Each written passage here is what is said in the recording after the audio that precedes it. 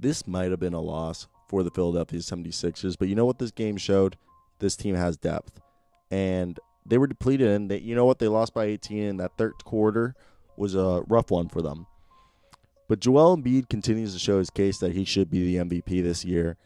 And he only played 23 minutes because at one point I think they really just decided, like, hey, there's no point of you being in there. We're going to lose this game, so let's get the young guys. And I want to talk about two guys that, in my opinion, were great pickups and picks for the Philadelphia 76ers. First off, Tyrese Maxey just looking like a young Rondo at points, in the sense that I'm not saying that he plays like Rondo in a sense, but his physical ability, 6'5" with a 6'11" wingspan.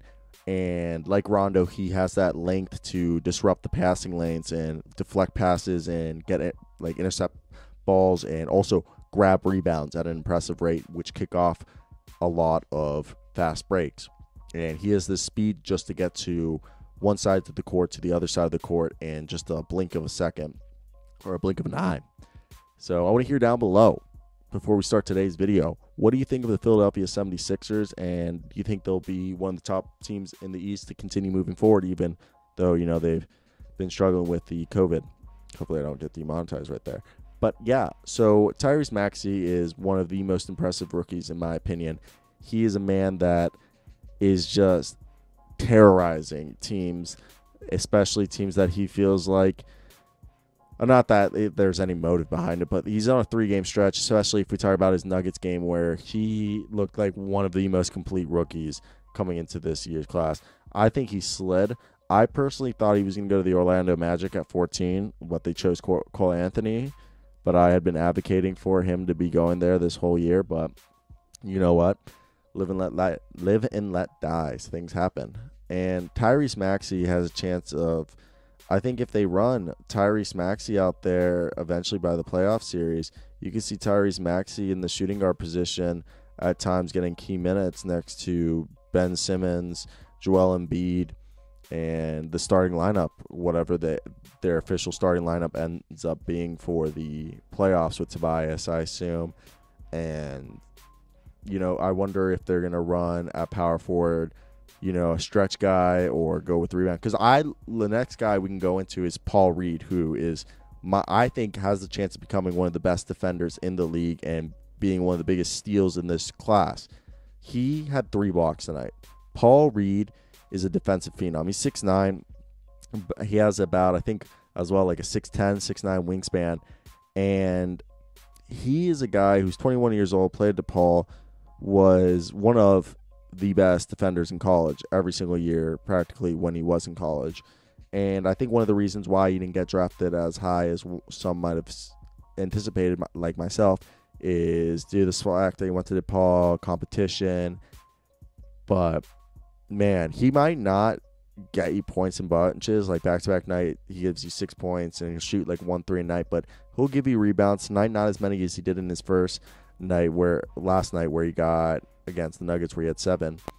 But he's a guy who's going to give you either a bunch of deflections or steals and at least a block a night. He is so good at timing and having good reaction and being at the right place at the right time, rotating over, knowing how to be just high defensive IQ, and just being just a ball hawk. And he has the athletic ability to go against 1 through 5s, in my opinion. He can shut down anybody in the league. And I think they have a steal with him, and I really hope that they sign him to a full contract and give him valuable minutes, because I think a player like him, it cannot be undervalued, and he should be a core part of their rotation by season end, in my opinion, if I was part of this team and needing a player who I think who is showing and can be a immediate contributor if properly utilized. And with a coach like Doc Rivers, who's really good at putting players in positions to succeed by playing team basketball, I think Paul Reed has a chance of being very successful for the Philadelphia 76ers. And I will keep saying that over and over, because I really do have that much faith in this man. We could talk about Dwight Howard for a second. Back-to-back nights where he's had 3 games in a row. This is his 4th game for the season where he's had double-digit rebounds. And Dwight Howard obviously is right now playing not as much minutes as he did for the Los Angeles Lakers last year, but he continues to show the ability of being a perimeter, like a guy who can sometimes step out on the perimeter against small forwards and power forwards if needed. Not like all the time, but like if needed. But he continues to be a rim protector and an energy player off the bench, which is what the Sixers needed in a center. And it's great to have that. Isaiah Joe is the next guy I want to talk about. Isaiah Joe and his he's been in a bunch of games, but this is the second game that he's really gotten a bunch of minutes. He's appeared in technically 6 games this year, but he's played 2 games where he's had over 28 minutes. This game, 28 minutes. Last game, 45 minutes. But showing a willingness to shoot threes. He's 6'4" with, from last what I remember, he has a 7-foot wingspan. And he has shown his ability to disrupt passing lanes, deflections, get steals, 2 steals tonight, 1 steal last night. He showed his ability to distribute the ball and be a facilitator on the offensive side. But again, the thing that we knew that was going to translate to the NBA pretty quickly, and why I thought he could potentially be a first-round pick, is that shooting. 4 for 7 tonight. The night before, he shot 3 for 11 against the Nuggets. And yeah, he's a measly 165 pounds, which probably has gotten that weight up a little bit since the draft. Not the draft, but since last season.